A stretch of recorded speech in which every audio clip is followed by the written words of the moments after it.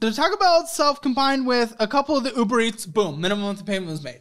You chose around and all that other stuff over minimum monthly payments, over being responsible. Yeah, I mean, I'm paying everything. So again, I don't. We missed the minimum monthly payment. There's a late fee. Yeah. I mean, I don't do that often. Still, don't lie to me. If we do it at all, dude, that's all it is. Please. I mean, come on. I don't do it often. It should be a never thing. We're never choosing Starbucks and Uber Eats over making a minimum monthly payment. We're never doing that.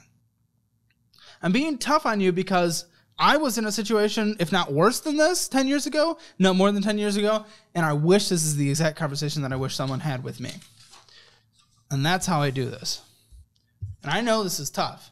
You're very brave for coming on the show and wanting to make progress and putting your situation on display for everyone because other people are going to be helped from it as well. And I hope you make progress. But I need to be very clear.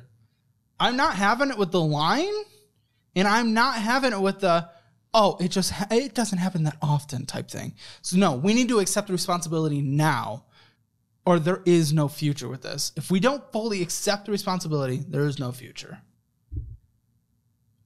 Yeah, I mean, I'm doing my best. You're not. You just did it again. You're not accepting it. You're not accepting the reality of the situation. You are not doing your best. Your best is not this. Your best is not this. Let me make sure it's all blacked out. It is.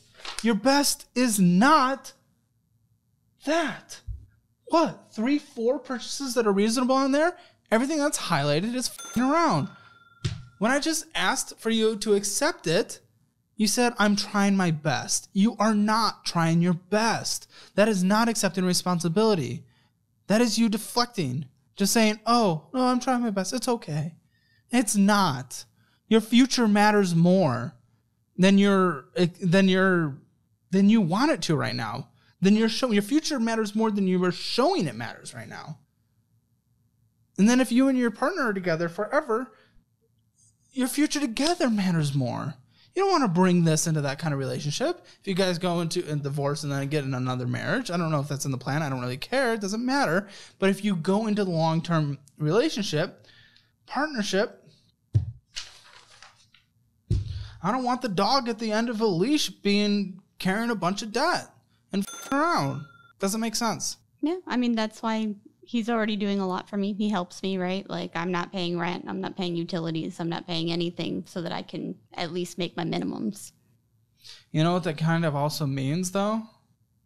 And this sucks to say because I know this has been a hard conversation so far. No, it means if he kicks me out that I'm It means that him taking care of all those other payments and you doing this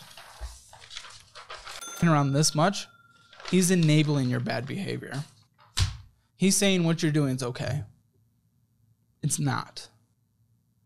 So are you willing to accept responsibility for this? Yeah, I mean, I'm aware that I did it. Are you willing to accept that this is bad and that you will not do this in the future? Will you stop? So let's talk about the reason why we're doing all this then. Why do you think every day, every other day, we are going and spending money? What do you think your reasoning is? Yeah, like I said, I think that this one is a bit of an exception. It was my birthday month. And yeah, I wanted to not live with $0 or not have nice things for 1 month. I was like, I want to enjoy my birthday. But you're pushing off the pain. You're making you actually enjoying every month of your life further and further away by digging yourself deeper in the hole.